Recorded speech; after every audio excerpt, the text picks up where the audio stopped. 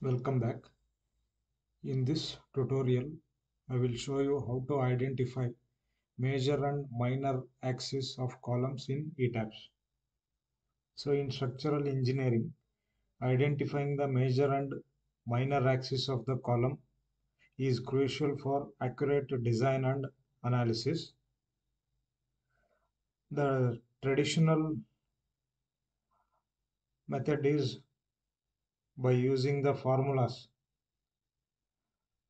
Ixx equals BD cube by 12 and Iyy equals dB cube by 12 to compare the moment of inertia and determine the major and minor axis. So let me take an example.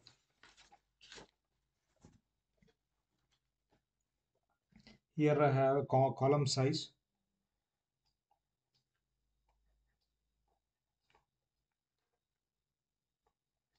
200 millimeter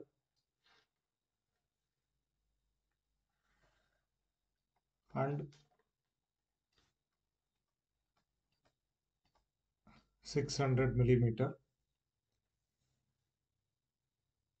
So this horizontal centroidal axis we will call it as XX, and this is our vertical centroidal axis. We will call it as YY. For this case, Ixx, it will be BD cube divided by 12. So which is equal to width of the column 200 multiplied by depth of the column 600 cube. So divided by 12. So let me solve this.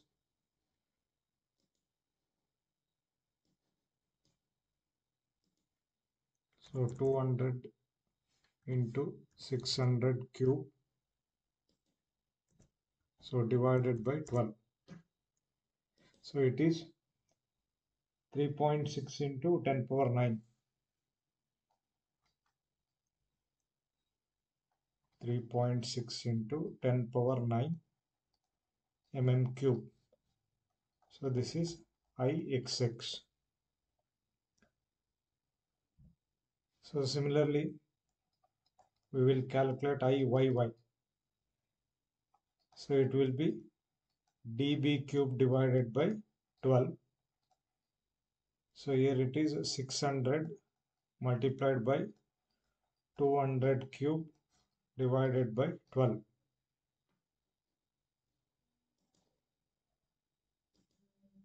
So 600 multiplied by 200 cube divided by 12. So it will be 400 into 10 power 6. 400 into 10 power 6 mm cube. So here Ixx is greater than Iyy because Ixx is 3.6 into 10 power 9. Iyy is 400 into 10 power 6. So we can conclude like this.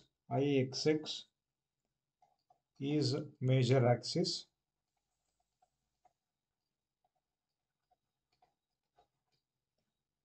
and Iyy is minor axis. So in first case, this is our XX. It will be major axis. So this Iyy, it will be our minor axis because here Ixx is greater than Iyy. So in the second case, so column width is 600, whereas depth is 200 millimeter.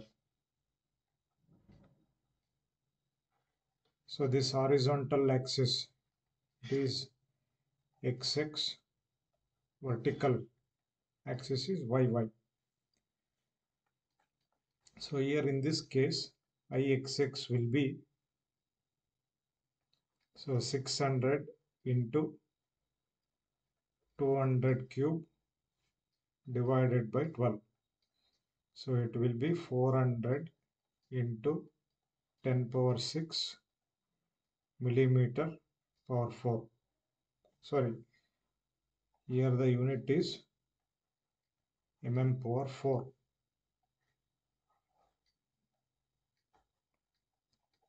Because it is moment of inertia, it is the product of area and twice the perpendicular distance. So unit will be mm power 4. So for IYY,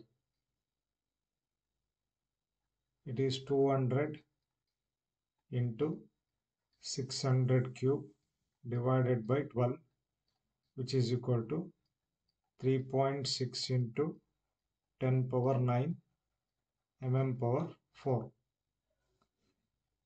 So here IYY is greater than IXX because IYY is 3.6 into 10 power 9. IXX is 400 into 10 power 6. So here IXX is minor axis,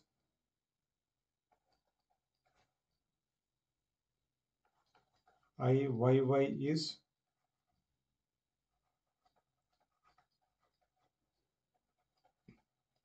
major axis.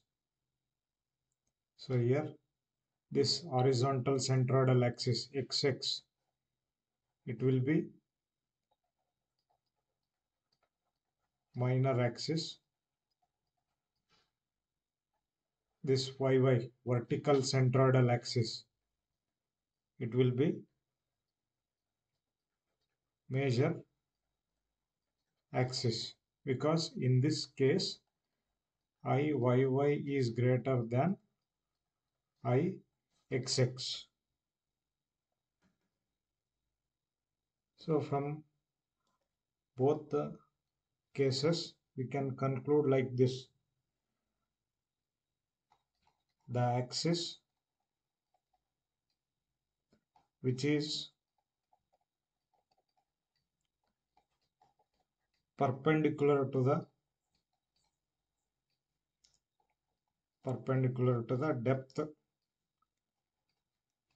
depth of the column is termed as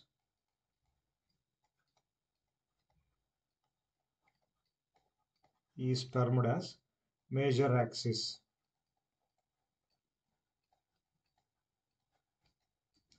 The axis which is perpendicular to the depth of the column is termed as major axis. In the reverse, the axis which is parallel to the depth of the column is termed as minor axis. Here the depth means larger dimension of the column.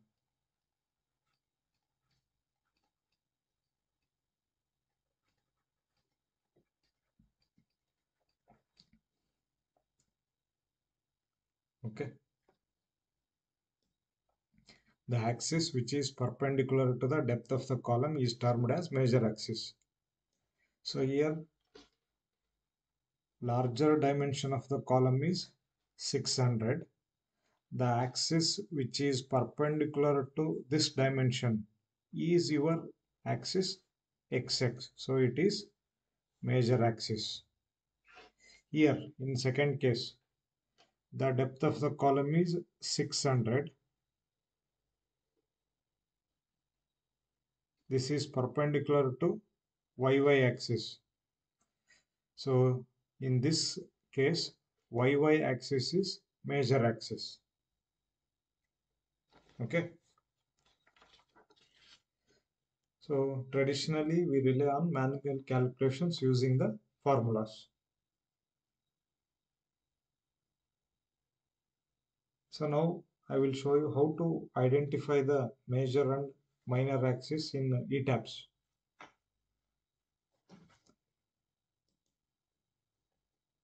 So I will open my ETABS model. So this is my ETABS model. See here.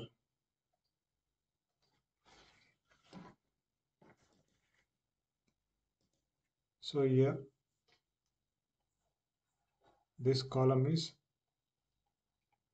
600 into 200. Again this is also 600 into 200, whereas this column is 200 by 600. This will be 200 into 600.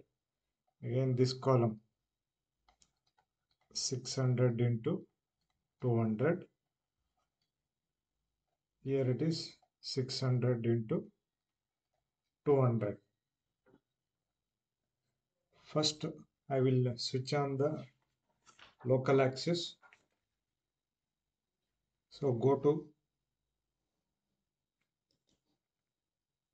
this set display options. You click here, object assignment. You turn on local axis, apply, close.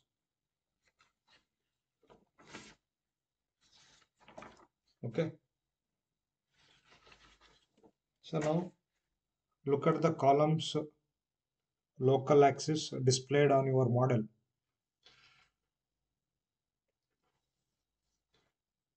So here it is. You have a column like this. One axis is in blue color. Another axis is in green color. So let me erase this.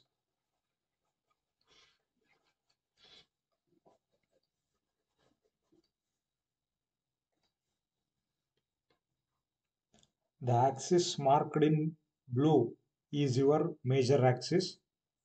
The other axis is the minor axis. So here for this column, this blue color, the axis marked in blue is your major axis. The other axis is minor axis. It is minor. So for in this case, the blue color is this one. This is your major axis, and the other one is your minor axis. So this quick trick can save a lot of time and effort compared to manually calculating the moment of inertia, especially when dealing with the multiple columns in a complex structures.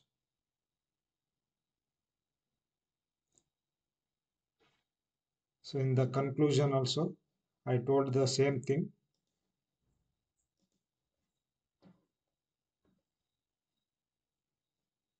So let me erase everything.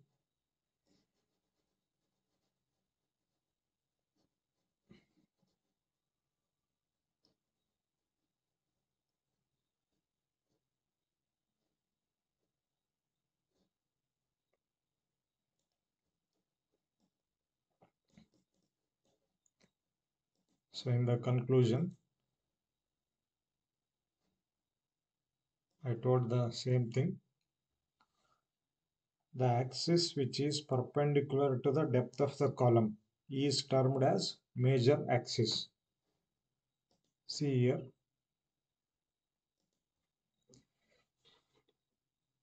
Here depth of the column is this dimension. 600. The axis which is perpendicular to this depth is this blue color axis. So it is your major axis. But in this case, the larger dimension will be this 600. The axis which is perpendicular to this larger dimension or depth of the column, it is this blue color, blue axis. It is your major axis.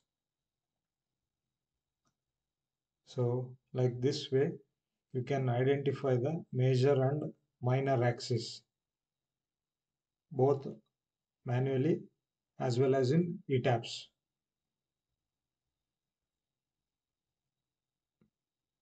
So you should be careful while doing the manual calculations.